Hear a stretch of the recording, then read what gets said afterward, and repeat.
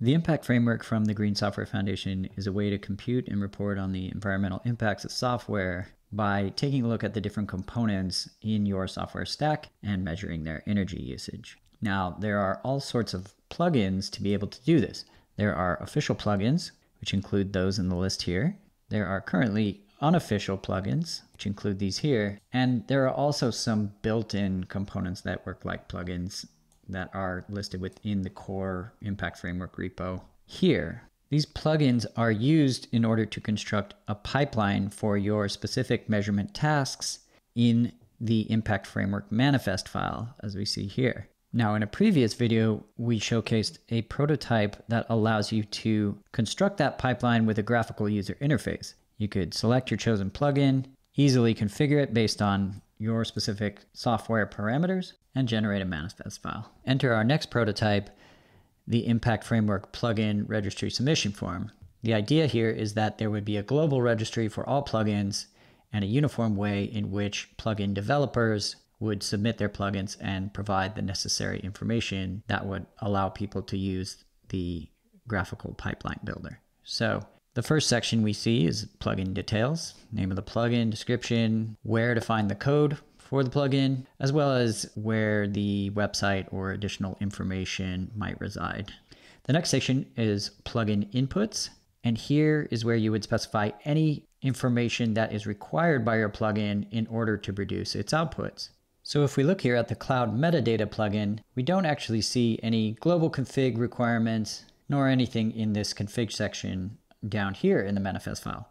But actually, this plugin is expecting a cloud vendor region and the cloud vendor itself, as well as an instance type of the server. So for example, Amazon Web Services, US West 2, M5, and large. So in my registry submission, if I know that I want these fields, I would input something like cloud vendor. That's going to be text. The units doesn't really apply.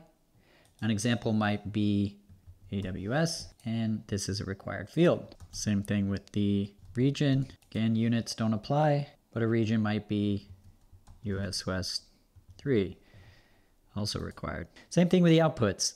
An output of this plugin is the CPU thermal design power. In this case, this is going to be a number, and the units are going to be watts. And so you would just continue this pattern for all of your outputs.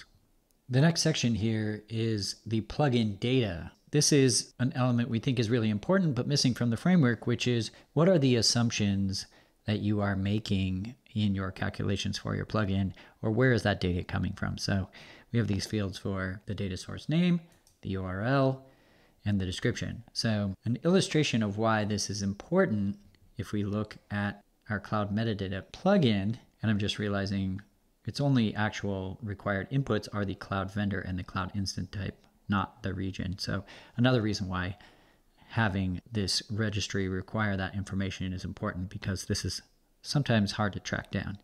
This plugin pulls its data from an internal file. So here we see all of the AWS instances listed and all of the calculations that they're making based on those.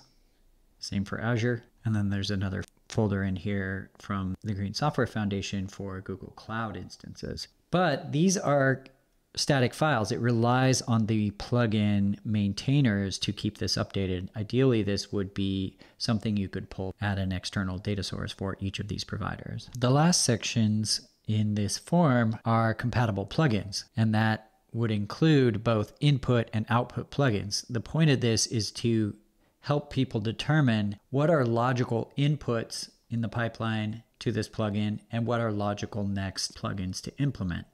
If you know that a certain plugin in the registry is compatible with your plugin, you could pass that registry ID. If not, you could click to find compatible plugins, and it would help you locate those plugins based on what your required inputs and outputs are.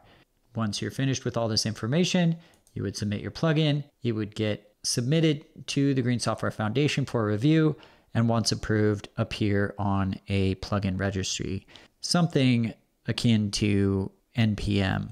So with the addition of a plugin registry and universal submission format, as well as a plugin pipeline builder, we feel like the Impact framework could be accessible to many more people and be much more easy to configure.